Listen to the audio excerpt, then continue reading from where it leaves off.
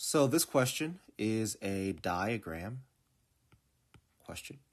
Any question on this test that provides some visual input, I'm going to call a diagram question. Obviously, what we specifically have here is a graph. So what do we know about this graph?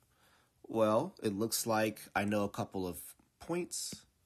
I have this point right here at 3, 3 that I know. I have this point right here at 1, 7 that I know.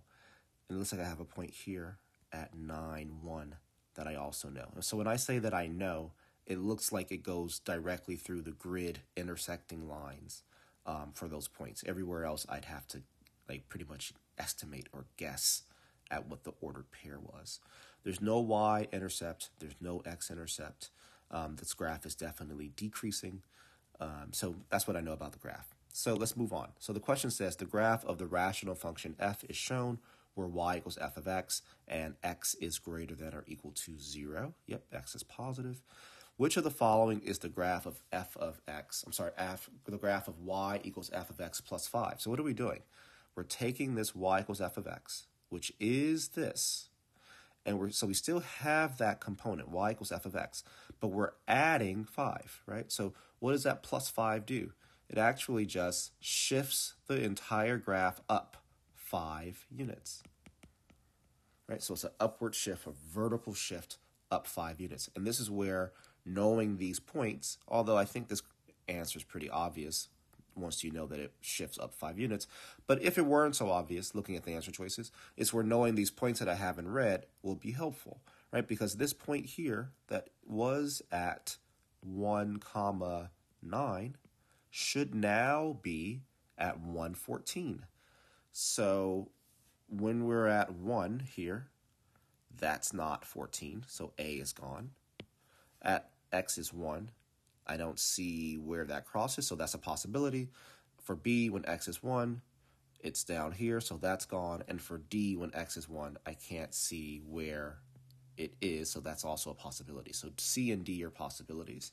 And then here, for this next point, this is the point 3, 3, which means once I shift it up 5 units, the x value remains the same, but the y value will increase by 5, which means I'm looking for the point 3, 8, right? So that's basically 3, 3, but the y value has gone up 5 units. So 3, 8 is what I'm looking for.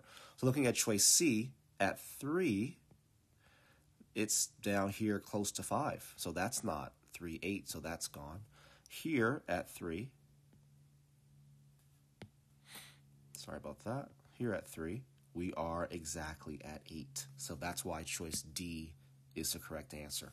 So just as a little bit of review, if you have a value inside parentheses, I'll call it x plus a, and a value outside parentheses, we'll call it plus b. Let's recall, or let's keep in mind, these could be minus signs as well.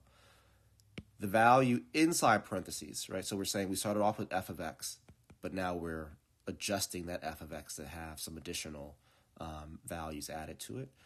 If the value's inside the parentheses, this will always be a horizontal shift.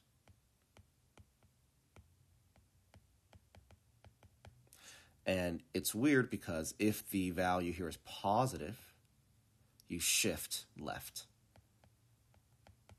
But if the value is negative, you shift right. So in the opposite direction that you would anticipate. And then like what we have here in this case, if the value added or subtracted is not inside the parentheses, it's outside the parentheses, this is where you have your vertical shift, which we just saw an example of with this question. Right, so if that value is positive, you shift up, like what we have here. If that value is negative, you shift down.